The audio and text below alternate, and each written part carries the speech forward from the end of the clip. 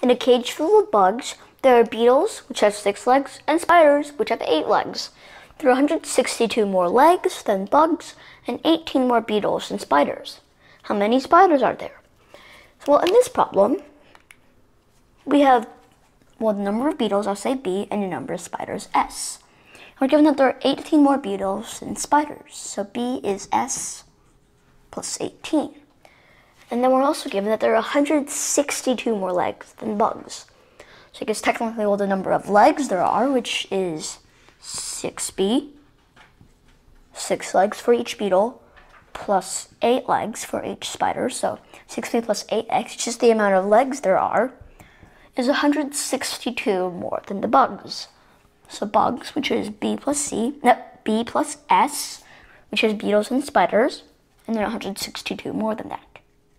So we have our equations, our 2 equations, and just solve for S, which is what we want, spiders. It's pretty simple, right? We can just plug in B for each of the B's that we have. We just have 6 times S plus 18 plus 8S equals S plus 18 plus S plus 162.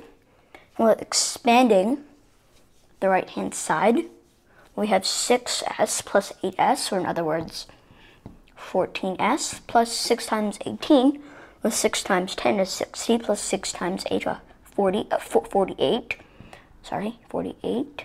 We have 108 equals S plus S, 2S, plus 18 plus 162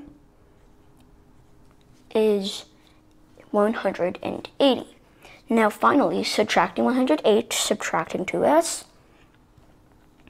we have 12S equals 72, in the simple manner of dividing by 12. We have S